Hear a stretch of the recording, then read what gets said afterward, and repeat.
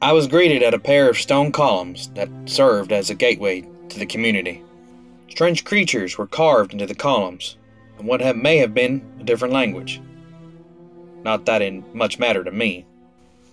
The dwarves who met me looked very similar to each other, and I quickly discovered that they were brothers.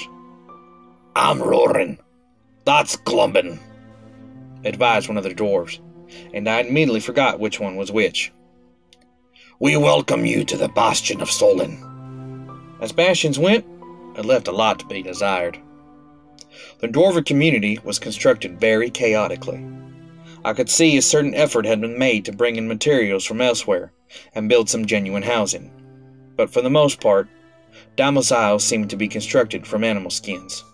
The central building in the community was fashioned of wood, which had likely been imported for that purpose. No other building seemed to be made from the same material. This was a huge log cabin, which seemed to serve as some kind of dining hall. Roarin and Glumbin took me to the dining hall entrance, but then advised that weapons were not permitted inside. I can't say I felt terribly worried as I surrendered toothpick to the pair. It wasn't going to do me much good. Once inside, I found that the dwarves either had a double standard or a very curious concept of what qualified as a weapon. Nearly every dwarf I met, and there were plenty of them, had a hammer strapped to his belt, which could have easily crushed my skull. The table was set for a feast, and each place setting included a serrated knife, which made toothpick look like, well, a toothpick. Various dwarves made their introductions. "Lobin, how do you do?" "Skrulin, how do you do?" "Parvin, how do you do?" I do very well, I told them all, as their names mixed together in a jumble. In due time, I was led to the hand of the table, where a rather eccentrically dressed dwarf surveyed the room. To me, he looked not unlike a shepherd appraising sheep. This, I was informed, was the leader of the family, and his name was Osrin. Osrin was clad in blue velvet, with black trim, and bedecked with all manner of gold and silver and bronze. While the other dwarves wore simple or practical clothing, Osrin was dressed to be visible. He had also surrounded himself with food. He was obese, even by dwarf standards. "Doesn't anyone feed you?" I was sat down next to him and given a full cup of mead, and a plate full of meats and cheeses and fruits. I was floored by the banquet bestowed upon me. "Go on, consume," invited Orshin. "Nobody ever accomplished anything useful on an empty stomach." Grateful, I dug into my portion, and a number of other dwarves came to take a seat at the table, all merrily laughing and eating and joking about. Orshin's attention was elsewhere, and I was able to eat uninterrupted, which suited me just fine. I couldn't have wanted anything more. At some length, when I was mostly finished, the corpulent old dwarf gave me what amounted to more popular welcome. "You have arrived at the house of Solin. I am the master of the house. I hope you will find your hospitality honors our family." Thank you, I managed, swallowing a flavorful gulp of mead. I appreciate it. I wish I had a way to repay you, but I've very little to my name. "A family's honor is its own reward," advised Osrin, thumping a pudgy hand to his chest. "What brings a wandering human this way?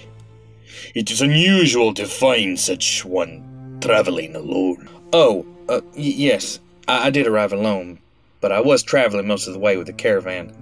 I've come from the cloister of the Echo, seeking for a scholar who knows of the old world."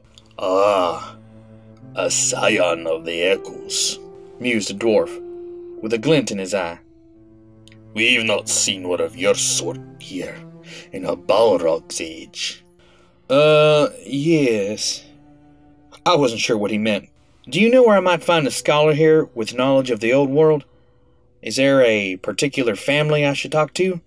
"Particular family? Friend, this is the bastion of Solin." I blinked at him. Apparently, that was supposed to mean something to me.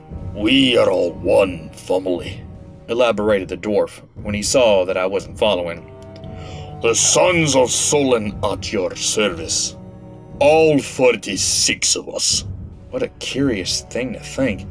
This entire dwarven community was actually one individual family. Well then, I decided to cut to the chase. I have a question for you, and I'm not sure how to ask it delicately. The dwarf glanced about the room. I don't think there'd be any delicate folks here for you to offend. Did the dwarves break the world? This time, it was the fat dwarf's turn to blink stupidly at me. Did they what now? The dwarves, I attempted to elaborate. Is it true that the dwarf king went mad and slew the spirit of the fire and... Why are you laughing? Poor lad. You've been spending way too much time around orcs. He probably thinks the moon is made of cheese, too, chortled another dwarf. Oh, it ain't? Queried a third. So where'd this come from, then? I saw that the dwarf in question had placed a piece of cheese over his face, wearing it like a mask. At length, the dwarves regained their composure, and Orsrin began to explain. Orcs are, how shall I put this mildly, primitive. I'll drink to that, echoed a dwarf. Me too. Me 3! Me 12! Anyway, the story of the heart of the mountain is something the Nikwa made up to frighten children. We respect the Dunir, but our way of life is so much more alive than theirs. Nevertheless, in every generation of Nikwa, there are inevitably children who fancy going back to the mountain. The tale of the Mad King under the mountain was invented to dissuade such flights of fancy. But of course, the orcs got wind of it, and they take it as gospel. No, it was not we dwarves who broke the world. That was the work of the elves. Obviously, I was surprised, and more than a little ashamed at having blindly accepted the orc story. But now I had a chance to learn the truth. Will you tell me how it happened? Perhaps, but if we here are to share such a tale, we should know more about the man who asks. Tell us about your arm. It was, an accident, work. But I'm sure you'd rather I tell you what it means to me. I added quickly, before the dwarf could comment. He merely leaned back, expectantly. I thought back to the day it happened. The dwarf nodded, thoughtfully. And eventually, he took a spoon from the table. I made a clamorous noise, banging it against his goblet, until the room fell quiet. A song, commanded Osrin. A song for our honored guest. The room was quiet. Finally, at the back of the room, a single deep dwarven voice began to sing slowly and deeply, like a hymn. Gradually, a choir of other voices filled in, and the song of the dwarfs filled the whole. The soothing song came to an end. I'd at once been very focused on it, and yet so lulled by it that I wasn't absolutely certain I'd stayed awake through the whole thing. Osrin gathered my attention by waving around a pipe in my face, and began to provide me with a more succinct version of the tale. We believed that long, long ago, orc and elf were brothers. Only brothers can quarrel with such ferocity and spite. It really is a sad thing for a family to come to such a state. We wanted no part in that quarrel. The dwarf let out a puff of blue smoke that formed rings around my head. But the elves were always haughty and proud. They thought themselves equal to nature, equal to the gods. The queen dared enter the eternal autumn, where only gods may tread. In doing so, she unleashed the wrath of nature upon the world, and all were forced to flee, or else perish. The Nikua were fortunate. Many of our Dunir brothers chose to stay and defend, and all perished in the mountain. They are very few now. The dwarf trailed off a moment, staring off into space.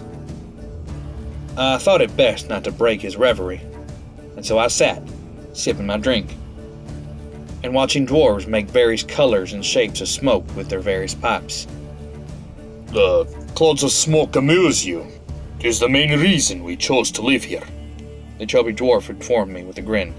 It reminds us of home in the old world.